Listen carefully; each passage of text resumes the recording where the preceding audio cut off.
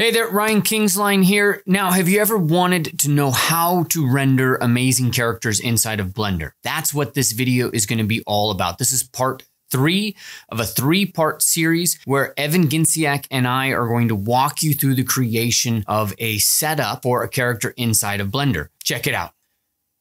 First, import your model.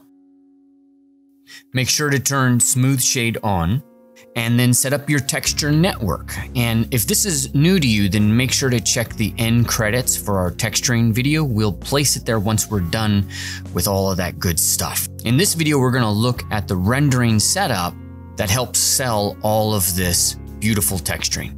So let's get started. The setup starts with a texture coordinate node that goes into a mapping node and then into an environment texture node where the HDRI image is stored. The color of that then goes out into a background node, which then connects to the world output. All right, now if this is new to you, let me walk you through the basic setup. So make sure over here in the properties section on the right, go into the icon that looks like the back of a camera and set the render engine to cycles. Then scroll down to this part that says film and turn on transparent so that the HDRI is not showing up in the background. Then we're gonna open up 2 viewports by going into the top corner right here, this little empty space, and we're just gonna kind of drag to the left. And then within the second panel, we're gonna go up into this little icon right here in the upper left-hand side, the editor type. And we're gonna set that to the shader editor. Then in the left window, we're gonna go up into the viewport shading selection where we can choose wireframe, a couple of different options, and we're gonna choose this last one, the render preview. Then back into our shader editor over here on the right, we're gonna go up to where it says object and change that to world so that we can actually adjust the shader network for the world settings, the lighting, and all of that. I'm gonna start by pressing tab and typing in texture coordinate to create that node. Press tab again, and I'm going to bring in a mapping node, hit enter, and then tab again and texture or environment texture node, and there you go. We've already got, as part of this conversation, a background and a world output. So then within the environment texture node, we're gonna choose open and bring in our HDRI. We're gonna select the Studio Small. That's the one that Evan starts out with, and this is from HDRI Haven, which is just amazing. Leave everything at its default, and then we're gonna start connecting the nodes. So in this case, you're gonna connect the color of the HDRI to the color of the background. The background node is already set up in connecting to the world output surface. So we just gotta come in here and start to connect the texture coordinate and the mapping. So in the texture coordinate, we're gonna take the generated and we're gonna go right into the vector. And then we're gonna go vector of the mapping out to the vector input of the HDRI. Then finally, make sure that you go into the little down arrow next to the render preview and make sure that you've got scene world clicked. Otherwise, you'll be using the default HDRI images there. But here, if we're using scene world, then we'll be using the world settings that we've built here. Okay, now let's get back to seeing how Evan sets up the lights and the rest of the render setup. In the right panel, make sure it's set to the 3D viewport so we can move the light around and see its position in world space. Add a sunlight and rotate and position it. You can turn off the HDRI illumination by going into the properties section and then selecting the icon that looks like a globe. That's the world properties. Under surface, set the strength to 0 so we just see the sunlight. Move the light so you see that Rembrandt triangle under the eye, real classic example of portrait lighting. In our case, we rotate X to 32 degrees, Y to 33, and Z to 6. In the properties section, you can select the light bulb icon and adjust the strength and color of your light. You could also add another sunlight and position it to be more of a fill light, adjusting its strength and color, but we're gonna keep it real simple here with just one sunlight. Select the original sunlight and then click the green light bulb icon in the properties area and adjust the angle to soften the shadows. In this case, Evan sets it to somewhere around 30 to 40. Make sure to turn your HDRI back on by going into the globe icon in the properties area and under the surface section, setting the strength higher than 0. In this case, he sets it back to 0.6 to see if he likes it. Since this is an explorative process, Evan likes to switch out HDRI maps to see if he gets a better result here and there. So he opens up the shader editor, selects the mapping, environment, texture, and background node, and then copy and pastes those a little bit lower. He likes to keep both of these because he might wake up the next morning and be like, well, it was better the other way. Then he connects the texture coordinate node and the world output node. In this case, he switches out, adds Kaylee Interior HDRI from HDRI Haven. Say that 3 times fast. And swaps that out in the environment texture node.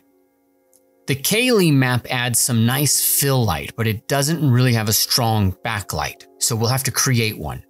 To do that, add an area light.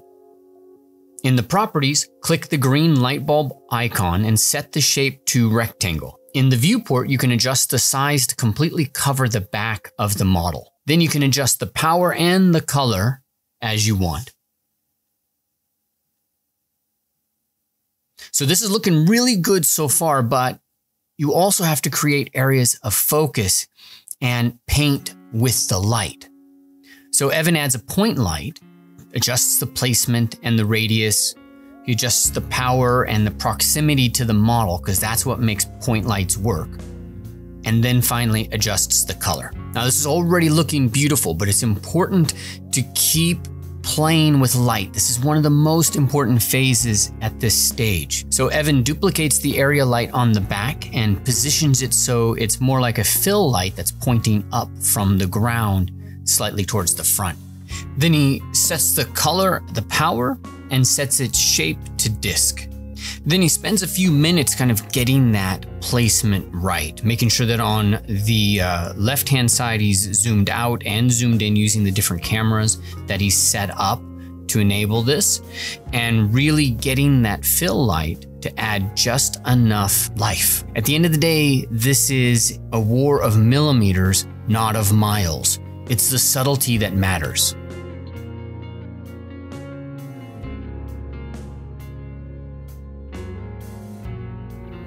Now, at around this point, Evan will also create a bit of a particle system to create some interest in the background.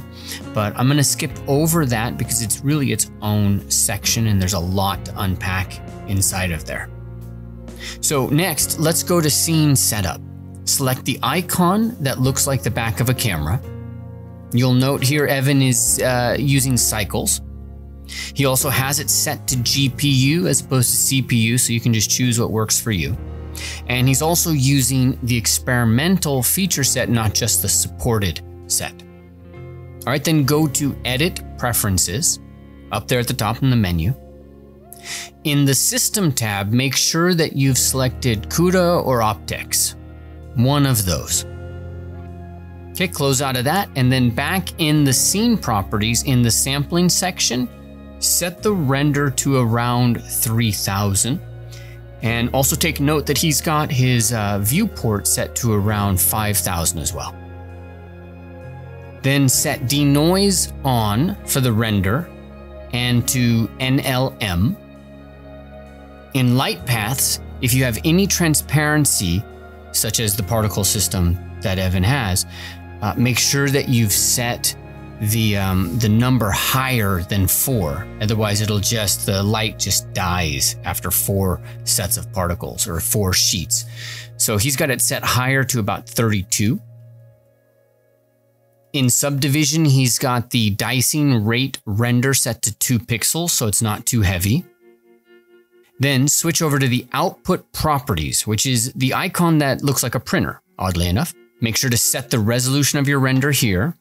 And then also set it to RGBA so you get an alpha, and 16 bits so you get the most information. Switch to the passes properties This is the icon that looks like a bunch of images stacked on top of each other. Okay, Evan usually adds a Z-depth pass and a material index, and you can see there's a few other chosen here. He also turns off denoise in this area. Now let's set up the depth of field. Make sure you activate render preview and zoom in on the model so we see the face, and that'll be an easier way for us to judge the depth of field. We're gonna try to get just a bit of the ear in depth out of focus while the eyes stay in focus.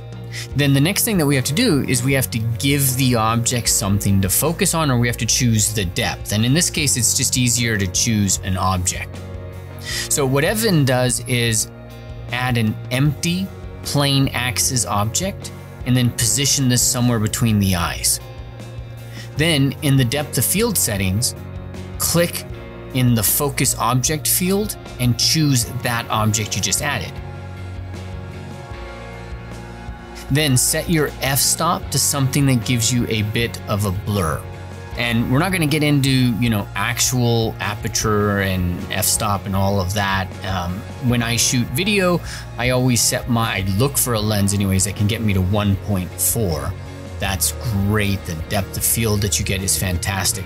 In this particular case, don't sweat it. Just get yourself a number that works and gives you a little bit of blur in the eyes, in the ears, but keeps the nose and the eyes in focus. The final thing we can do is to add some post-processing. So make sure you go to the Render Properties tab. Again, this is that back of the camera icon. And then scroll down to Color Management.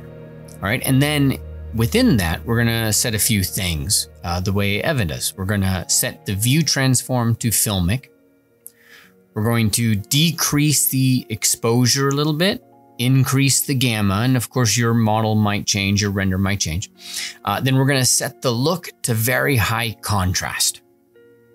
The real meat and potatoes here though is when you go in and you adjust the curves to really dial in that look.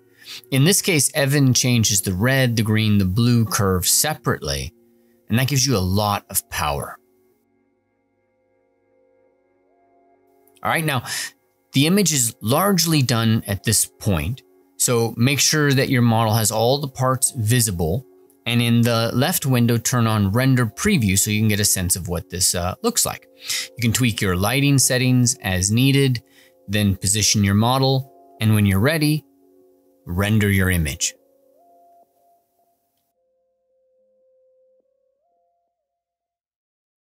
All right, how was that? I hope you enjoyed. Make sure to like and subscribe to learn when we are putting out more of these videos to stay up to date with everything that we are doing. Blender, ZBrush, Substance Painter, Substance Designer related, game and film. Thank you so much for being here and for checking out this video. Make sure to also check us out at vertexschool.com. Take care.